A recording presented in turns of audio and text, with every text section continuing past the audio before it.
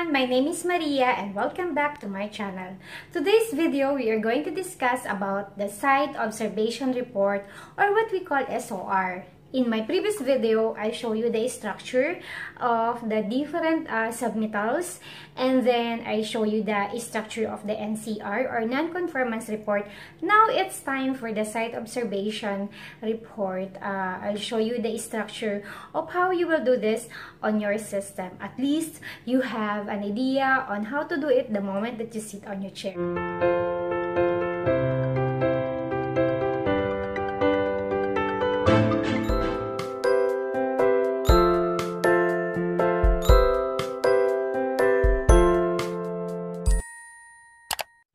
If this is your first time to visit my channel, my name is Maria, and this channel gives you a lot of ideas on how to do the work of a document controller, especially for those who are new on this kind of field and who really have no experience in the site construction field. Site observation, or what we call SOR, is like a same as I discussed with the NCR. These are the violations that the engineers see the moment that they inspect on site. But in difference with the NCR is a little bit heavy. You know, it's a little bit heavy violations. Although this SOR is also violations. For example, the engineers go to site and they see that contractor or whoever, laborers or whoever are working on the site, they have no safety devices, or they didn't follow the method of statement of how to do the procedure of installing or painting or something like this method of statement, material submittal. If they are not following the approve of this material submittal, method statement, and shop drawing, and they don't have any safety devices the moment that they are working on site. So these are the violations that usually encounter when we issue the site observation report. And since I am on the consultancy, so we are the one who are issuing this site observation report. In the NCR, once we receive the NCR, the contractor are submitting the proposal and then the implementation. So before they go for the implementation, the proposal should be approved by the engineer. Whereas in the site observation report, or what we call SOR, they will just one step, okay? They will just submit the closer SOR closer sheet. Oh my god. The SOR closer sheet report. Okay, so these are only one step, or sometimes this closer sheet, sometimes the engineer approve if they are not satisfied for the rectification, for the modification, or whatever the violations that they have received from us. And so sometimes they reject, sometimes it's approved and closed.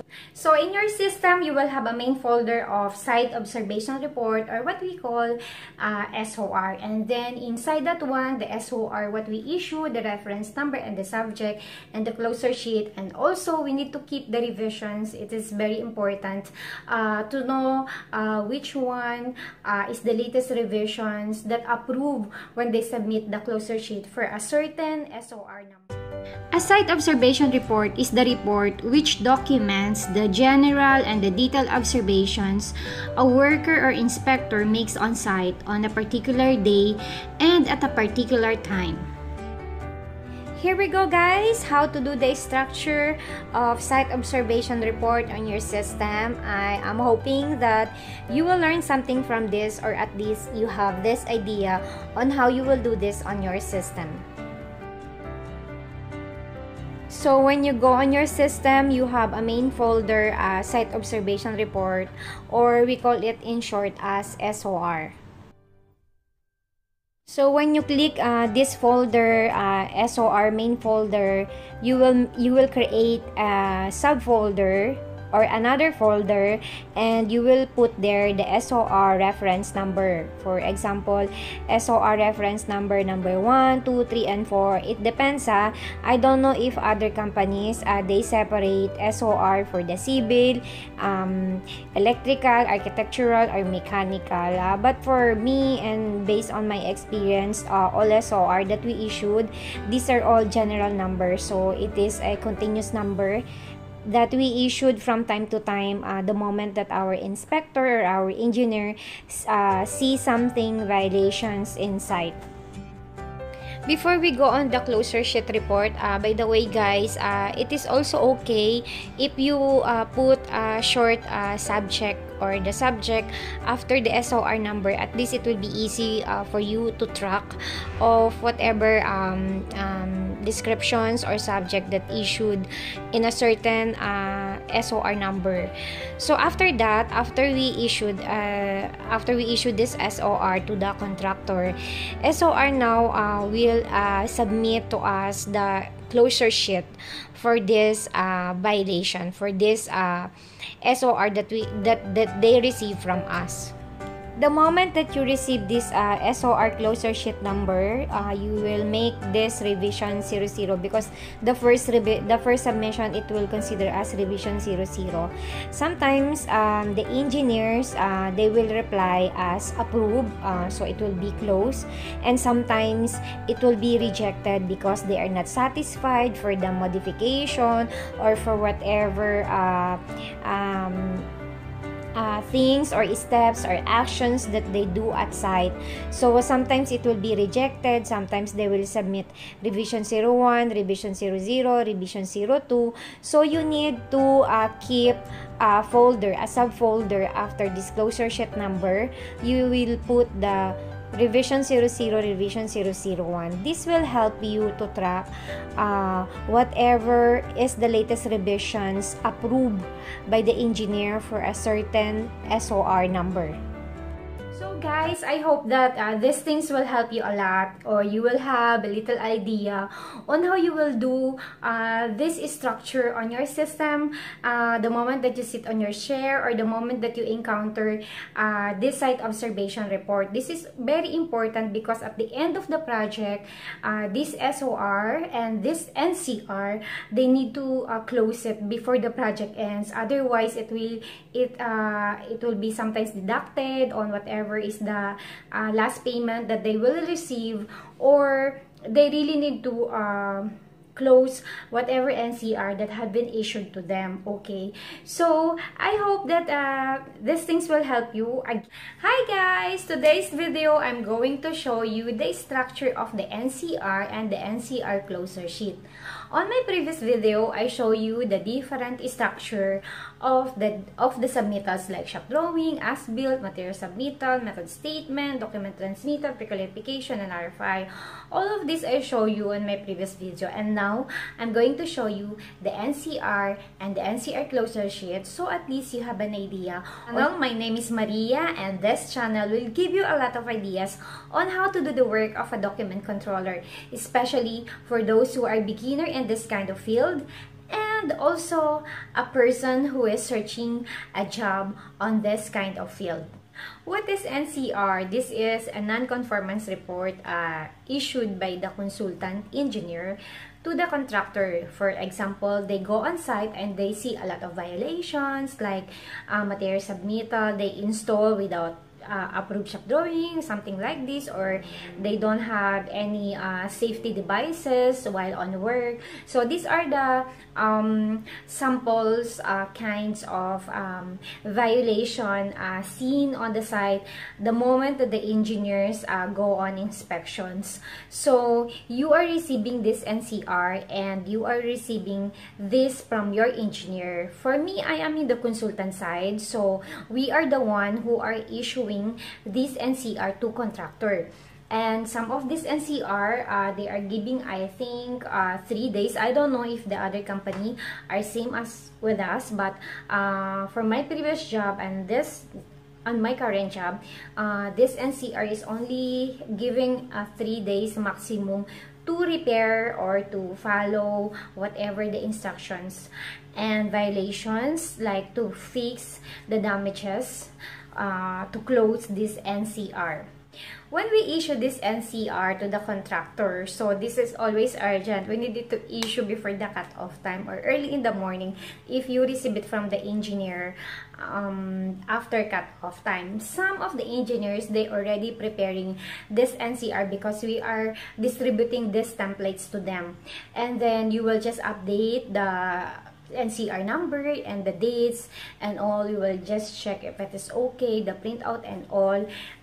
If the photos are needed to put in the, you know, in the attachment, like with your logo or something. So these are the job of a document controller. But sometimes you are the one who will issue this NCR, so all of the templates, all of the drafts for the NCR, you will get it from your engineer and you will just copy and paste to the templates of the NCR. Okay, so you issue this NCR and everything are okay, so you issue this NCR to the contractor. On the contractor side, they need to submit proposal on how they will fix these damages or how they will fix the issue that's seen on site. So this proposal, sometimes, okay, during the submission, sometimes the engineer approve this proposal, sometimes they reject. So sometimes you will see that if you given the rejection, you will again need to submit the revise of this NCR for the proposal, because this is two option. Okay, one is the proposal, and if it is one approved, you will also resubmit it for the implementation of that proposal. So then they will check it if it is implemented okay, so they will approve and they will close the NCR. If not, they will reject. So something like this. So the moment that you submit and reject this NCR, so you will make this revision 1. For example, when you receive the revision 01, it is approved on the revision 1, so your implementation will also be, the closure sheet will be on the revision 01, so it will be tallied on this proposal approval and the implementation of the approval. So in this structure that I will show you, you will see that you will have subfolder for the proposal and for the implementation. So at least you have one folder for any NCR numbers, and when the moment that they open that NCR numbers, they will see the approval for the proposal and the approval for the implementation. How to do the structure of non-conformance report, or we call it as NCR. A non-conformance report, non-conformity report, or NCR, is a design and construction related documents that addresses issues where there has been a deviation from the project specification or where work has failed to meet the agreed quality standards. Okay guys, as you will see in the screen, we have the main folder and we call it non-conformance report, or we call it in short as NCR. This is when you open on your system, in your server, you will have a main folder that called as NCR. Next is when you open this NCR folder, so you will make a new folder, a subfolder, wherein you will put the NCR reference number and the subject of that NCR. Okay guys, and inside that, when you click, for example, NCR number 001, so in the NCR 001, you will have two subfolders again, one for the proposal approval and the other one is the implementation approval. So at first, the contractor will submit the proposal, so you will save your soft copies in the proposal folder where it states what is the NCR closure sheet number. So usually whatever is the NCR number, it is same for the closure sheet number, so it will be tally like that. In some cases it is like that. So if, for example, this proposal in the first submission, it was approved, then they will resubmit the implementation, and they will use the same reference number and revisions.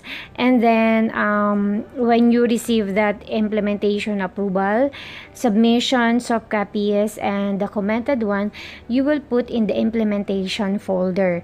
So in one folder, one NCR number, there will be a subfolder for proposal and implementation subfolder. And inside this subfolder for the proposal and the implementation, you will also need to put the revisions, because sometimes the proposal will be rejected, and at the same time, this implementation will also be rejected. So you need also to put inside that each subfolder the revisions, so at least it is clear when they are asking for the NCR number, what is the story or what is the status of this closure sheet NCR number, then they will see it in one file. They will see the proposal and the implementation. Guys, I hope that you learned something from this video, and please don't forget to like and subscribe and hit the notification bell so you'll be updated on my next vlog. And if this video will help for your friends and friends of your friends, for your neighbors, for your neighbors of your neighbors, please don't hesitate to share it. And I am so thankful and grateful for all your lovely comments. Thank you so much for all my subscriber, and for my upcoming new subscriber, thank you so much for your support. I'm really grateful and blessed that you still there to support me on my journey on my YouTube channel. Thank you, and see you on my next vlog, guys.